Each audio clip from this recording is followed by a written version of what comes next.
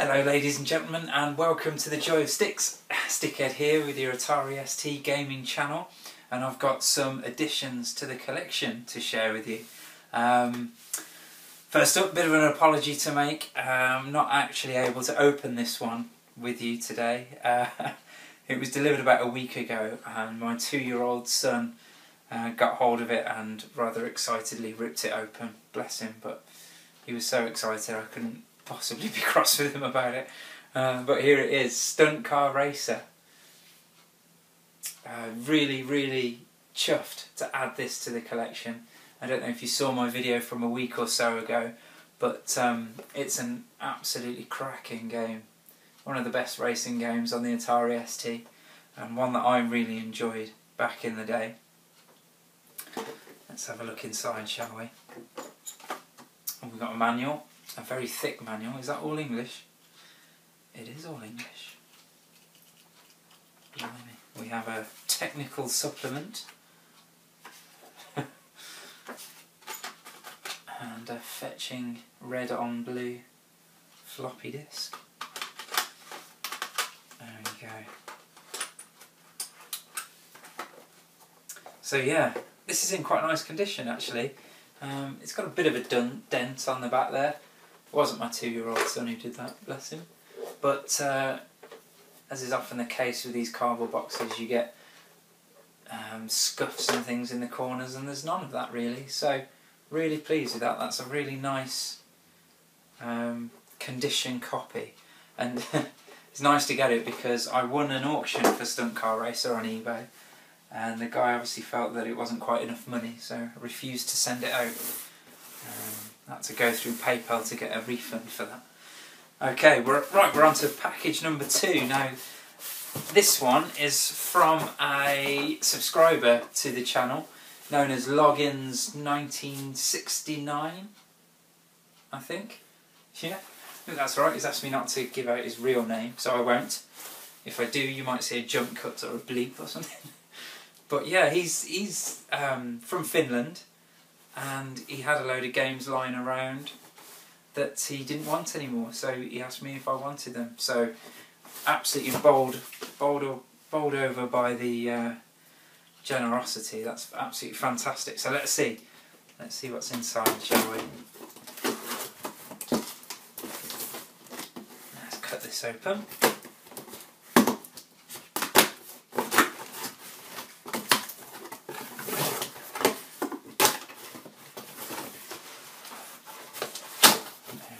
Right, it's all nicely packaged inside. We've got air pockets and air bubbles galore. So let's have a little look then, let's see what we've got. Okay, first up we have ST Dragon, or is that Saint Dragon? I was never sure. Never sure of how to say that, to be honest. But I remember this reviewing very highly back in the day. In fact, it's got some of the reviews on the back here. One of the best shoot-em-ups of the year, possibly the best ever. That was Zero magazine, 91%. What else have we got? A wonderfully accurate conversion.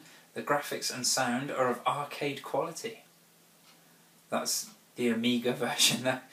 Probably the sound's not of arcade quality on the SD, but there you go. Contains some of the toughest and most unusual end-of-level aliens found in any blaster. So yeah, I've never played this, so this is going to be fascinating to play. I've heard of it before because of those reviews, and I'm intrigued by it, so I look forward to playing that. And we've got a manual too. Very nice. With a bubble wrap inside the box to keep it all in tip-top shape, so yeah, thank you very much, Loggins. Alright, what else have we got? Oh, fantastic. This is a great addition to the core collection. I'm really happy about this. I've got fantastic memories of this one. This is Battle Chess.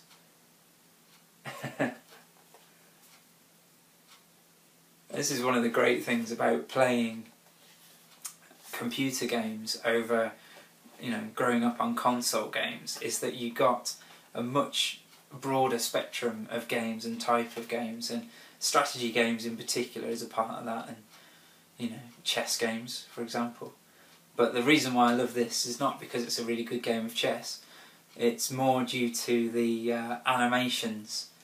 I don't know how much of that screenshot you can see, it's obviously just a photograph of a screen, but each time a chess piece takes another piece, there is an animation, and depending on the chess pieces involved, each animation is different. I seem to remember if two knights are in combat, they play out a scene very similar to the Monty Python's Black Knight scene, where he chops his arms off and his legs, and eventually it's just a torso that drops to the ground. But yeah, watching those animations was hilarious. Don't think I was ever particularly good at actually playing chess, but it was good to watch nonetheless. I really dig these Electronics Arts cases. Not only are they plastic and nice and durable, but they've got this like funky hinge at the side here, which is really cool. So let's see, what have we got inside? Some fetching grey discs with yellow labels, very nice. A very brief instruction booklet, and a warranty card, the all-important warranty card, and the sleeve. It's got a rather nice picture there of, rather nice painted picture of proceedings there.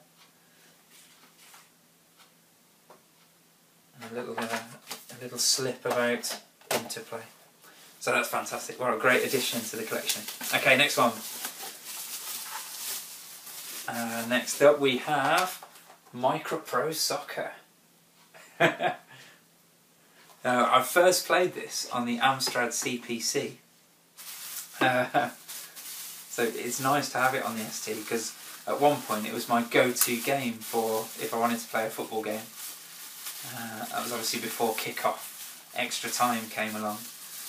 But I remember the remarkable thing about Microprose Soccer being the fact that you could change the amount of curve you put on the ball in the options menu, and you could change it to banana mode, which I always thought was brilliant, because you could actually put so much curl on the ball that it would just go around in a big circle and come back to you. A couple of discs, and so we got a manual. Very nice indeed. You can see the back there. But you could also choose to play indoor soccer, which is quite unique. Don't remember that being in many other, if any other, football games at all. Maybe Striker on the Super Nintendo. Not sure about that. Okay, what we got next? Ah, fantastic. Look at this. Absolute classic. Populous. I've played this on my channel as well. It was one of my top 10 favourite Atari ST games, so do go back and check that video if you want to see me playing this. What can I say about Populous? It's, you know, it's the original God game, and they nailed it right from the off. Absolutely fascinating game.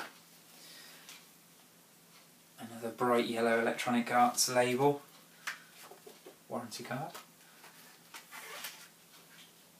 And a manual, which looks like it's a photocopied version. I'm sure it isn't, but I'm sure this is how it was meant to be. And inside we've got a quick start guide. Yeah, what can I say about Populous?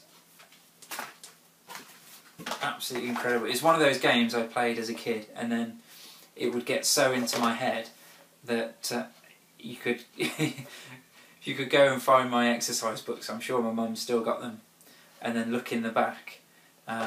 Around, what year was this released? Early 90s, is it, or late 80s? If you look at my school exercise books, in the back you'll no doubt see little doodles of these huts and knights and villagers wandering around, because this game was well and truly in my school at that point. Fantastic, what a great addition. Okay, next one, Star Glider 2. Now, this is a game that I'm not familiar with at all, but I was really interested in getting hold of it because it's by Argonaut Software, excuse me.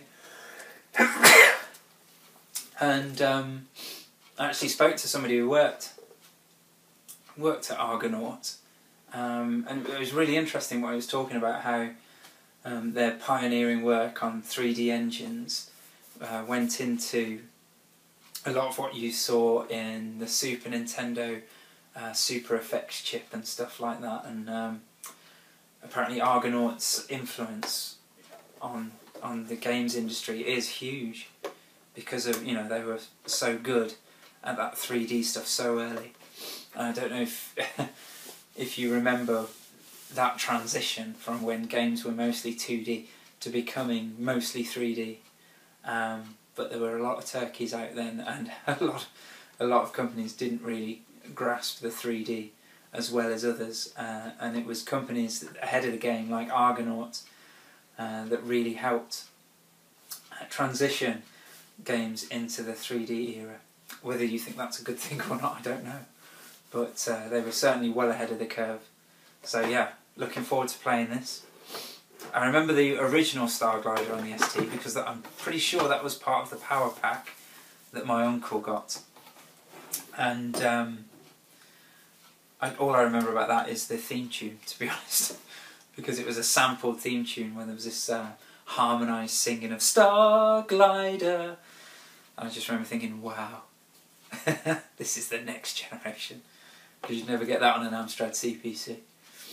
So what have we got? We've got an Amiga Atari ST key guide, and we have a play guide, and most exciting of all, we've got a novella. Check that out. Starglider 2 novella by James Follett. I love it, absolutely love it when books have novellas. One of my favourite things I ever read as a child was the novellas in Frontier Elite 2, which really set the scene and probably really awakened me to science fiction, and started me on a massive journey of enjoying lots of science fiction novels. So novellas have a special place in my heart. I shall look forward to reading that. And again, that's in there's a little bash in the corner, but apart from that, this is in a really nice condition. It's always nice to see these big cardboard boxes in good condition. Okay. And another one, here we go. This is Laser Squad, which is really cool to own.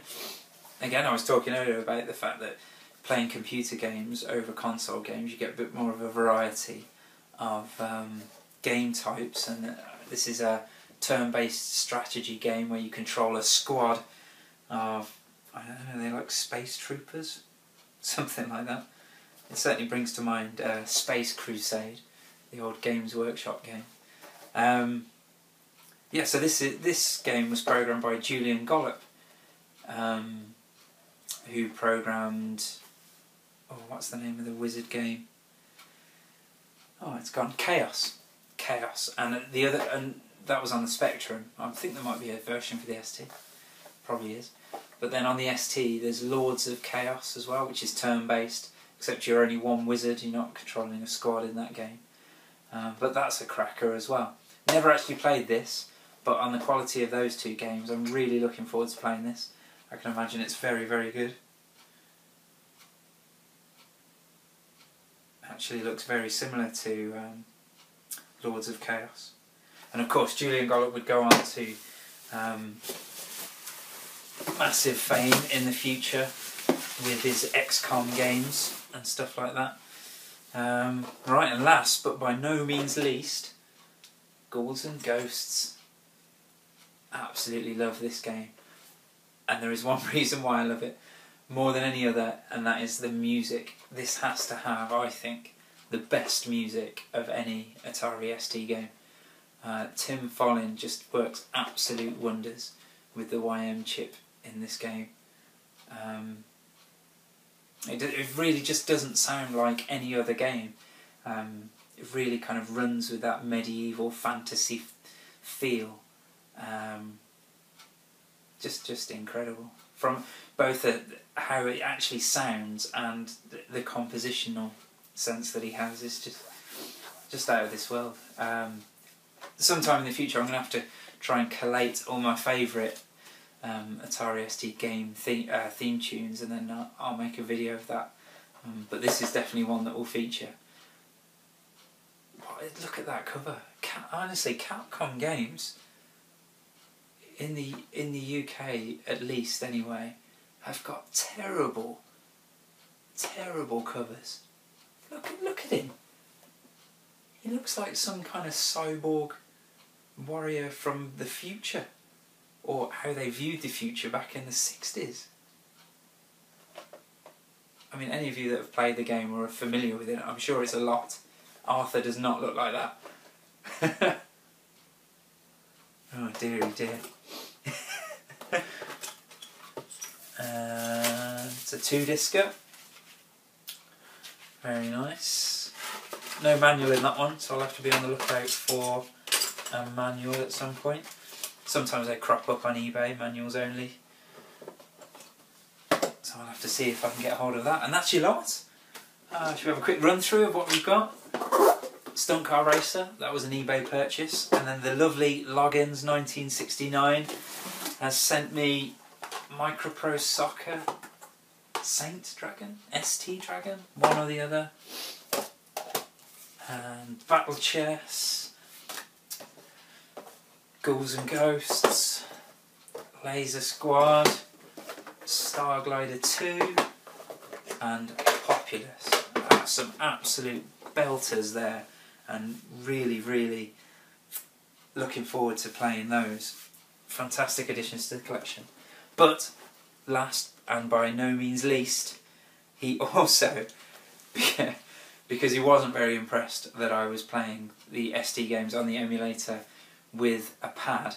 I actually use a wired Xbox 360 pad to play ST games on my PC through the Steam emulator, and that's so I can capture the footage really high quality, because I found that recording off the screen it doesn't give the kind of quality that I'm after. So although I do play my ST a lot and play my games with the real hardware, with a real joystick, when I play for the channel to record some footage, I'm always on my PC using Steam, and yeah, as I say, an Xbox 360 pad, which isn't always the best because the games were designed for joystick. I'm thinking in particular International Karate Plus. You know, you can't get anywhere near the same level of accuracy and speed from a D-pad as you can from a joystick. So, feeling sorry for me, he has sent me this little beauty here, which is pretty much an exact replica of the old Competition Pro joysticks, but at this end we have a USB cable. Oh, that feels nice. So yeah, so I can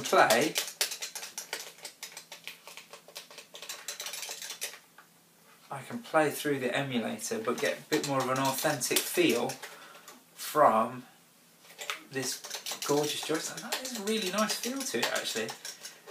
You know, you kind of worry that in recent years making joysticks like this is a bit of a lost art, and that, you know, it might not be quite as good, but it's very definite feel to the stick. And the great thing about the Competition Pro and my favourite joystick, which was the Zip Stick, is that the travel on the joystick is very small, but the click of the micro switch is very definite. And I always felt that gave you the best compromise between responsiveness and speed. I don't know, you tell me what you think. What's your favourite joystick? I mean, I know people that swore by those big chunking QuickShot Pro things, and I could never get on with those. I always preferred these kind of things and the Zip Sticks. But yeah, let me know what was your favourite joystick and why. But that's absolutely cracking, and that's going to make making videos for the channel much more pleasurable. So thank you very much for that logins, and thank you very much for those games. I'm, as I say, bowled over by your generosity. That's absolutely incredible. I'm going to get so much fun out of playing with the joystick and those games. So cheers, mate. Thank you very much. And to the rest of you, thank you very much for watching. As I say, let me know in the comments what was your favourite joystick. I'd love to hear those. And take care. Bye bye.